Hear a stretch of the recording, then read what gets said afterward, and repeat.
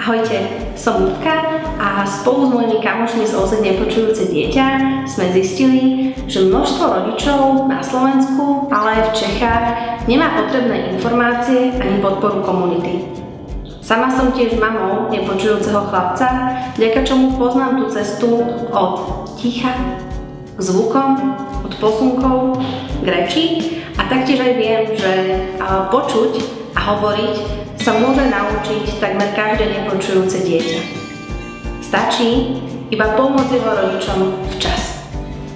Preto spolu vytvárame klub rodičov a priateľov nepočujúcich detí Počujka a Počujky, kde hravou formou pomocou e-booku, videonávodov na hry, online slovníku posunkov a workshopov s našimi počujkami naučíme rodiča, ako zvládnuť tú cestu v pohodlí domova.